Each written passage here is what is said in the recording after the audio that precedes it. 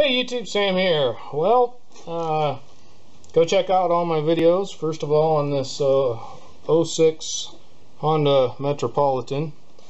And first of all, I did a bunch of carburetor stuff. Well, taking off the carburetor, some of the hoses for the antifreeze goes through that, or for the coolant goes through that.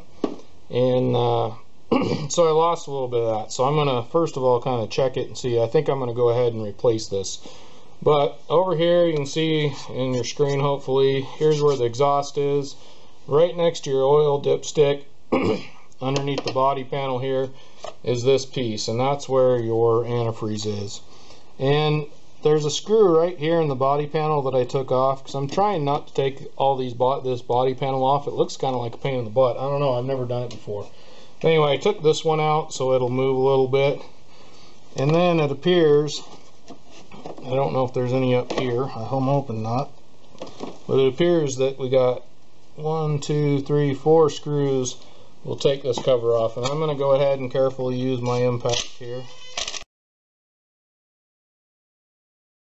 I think that'll let this come off, I'm hoping. Yep. There's your little tiny radiator. It's kind of cute. I'm actually going to take this pick and try and get that out of there. And then down here it appears where you can actually unscrew it to get your antifreeze out. I'm not sure if this is going to work for me. Jack it up. I don't know if it's going to work. We'll try it. I better unplug it. And I believe I might be able to just, yep, looks like I can just kind of unscrew this by hand.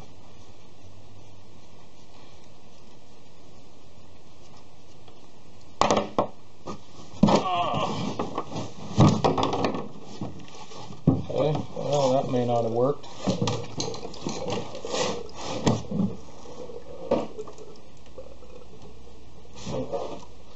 Alright, plan B. Go with that, which is what I used for my oil.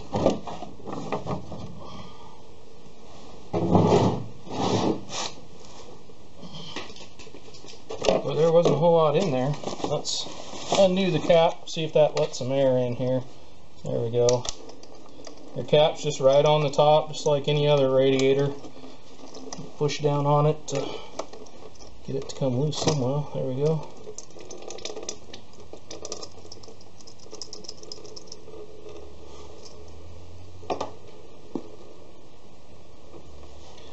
And then you got your bottle up above here, and you got to take your seat out for this. You wouldn't really have to for this part of it, and I'm not even sure if you have to be honest. We'll see if I can put antifreeze in without taking the seat off, but I have the seat off already for the carburetor. I have a one on how to clean out the needle on your carburetor in case you're having that problem.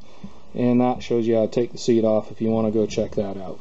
But anyway, purpose of being up here is we got a coolant bottle up here where you put it in. I'm going to open that cap as well and let as much air into this system as we can to hopefully let it all drain out. Found this funnel here. It's one of those ones that's supposed to allow you to tip it a bit of an angle. Now I am bending this up a little bit to stick it down there. And then I just have some regular tap water that I'm going to use to see if I can do this with. I'm not going to use the tap water for, I'm doing it for testing purposes, kind of see how slow I need to go before it starts dripping over. And to kind of flush it out, I'm going to go ahead and fill this up. Just let it go through till it runs fairly clear here. Although I think it could be done, quite honestly, it's 4 10mm bolts and you got it out of there, and then you can easily pour it down in the top here. Now yet again, this is just clean water, tap water, and I'm just pouring it in here to try to flush out the system a little bit more. So I'm not really caring if I get a little bit on the motor. Quite honestly, a little bit of the antifreeze got onto the motor, so a little bit of water down in there shouldn't hurt anything. I'll also fill this thing up Let's see if it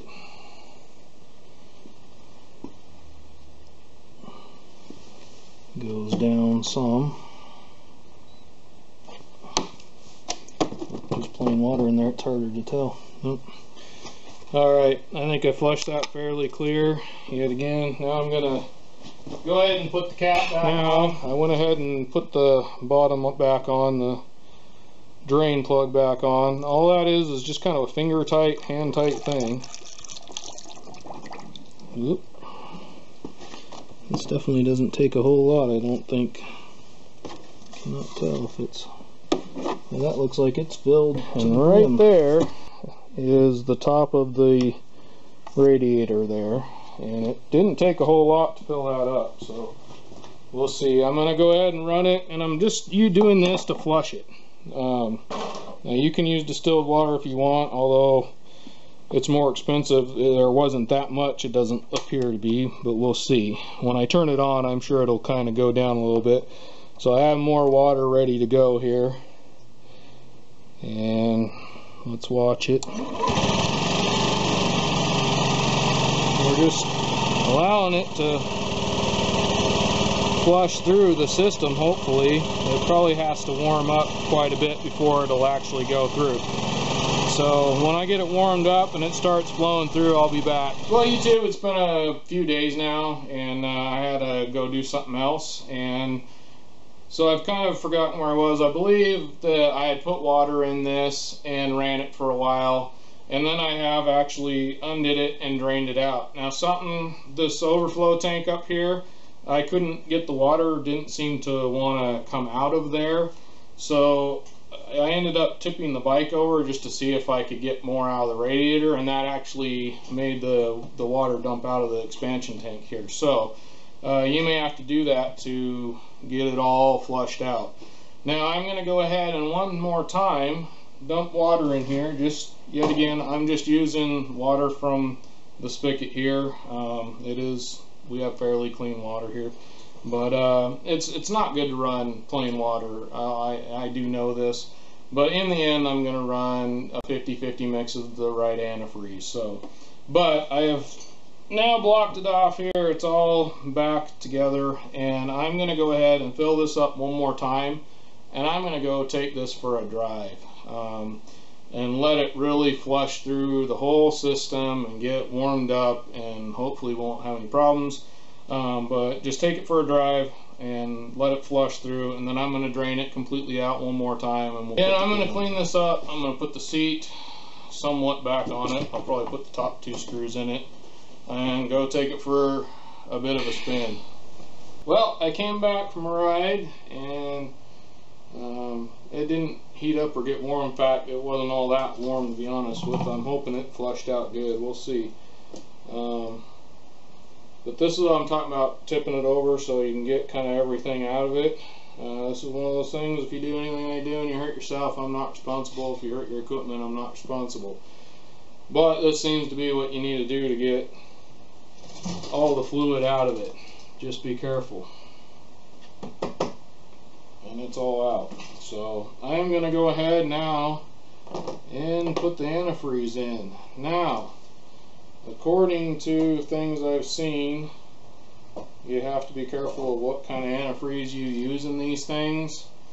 I found a Walmart brand antifreeze that says it's compatible with everything.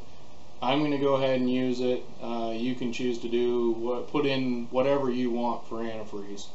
And I'm just going to fill it through the top up here. I would, yet again, highly recommend just popping the seat off. It takes less than a couple of minutes to do, and you're done. Not even a couple minutes. 4 bolts.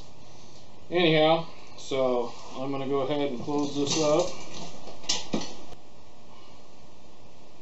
Make sure your cap's clean, especially if you just dropped it on the floor like I did. Or plug, I should say. I keep calling it a cap. And just finger tight. Don't need a reef on it. If you can't get it out, I do believe there's an Allen wrench, kind of a hole up in there, but it is plastic, so you have to be real careful with that. And I'm going to go ahead and I'm going to try as I may. I know I'm going to spill some. I'm going to turn this way first of all, but I'm just going to put in a little bit at a time, because this really does not take very much antifreeze.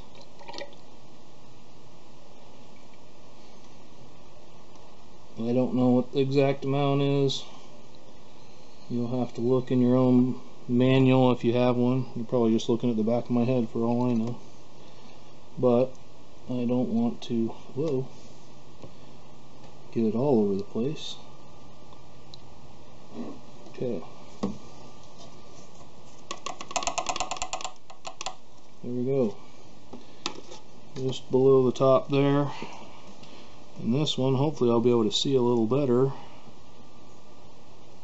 than the plain water, because I really could not see how full this was. Well, for all intents and purposes, that's as good as I'm going to get it as far as flushing it out. I think that's a fairly decent way to do it. These things, they tend to run fairly well no matter what. As long as you know, keep the oil changed on them and do this kind of stuff once in a while, they seem to keep going. So I don't know if that's the perfect or appropriate way to do it, but I know it's flushed out now. I know it has mostly new coolant in the system, and I'm pretty happy with that. Alright, this is Sam, Jack of all, Master none. You all have a good one.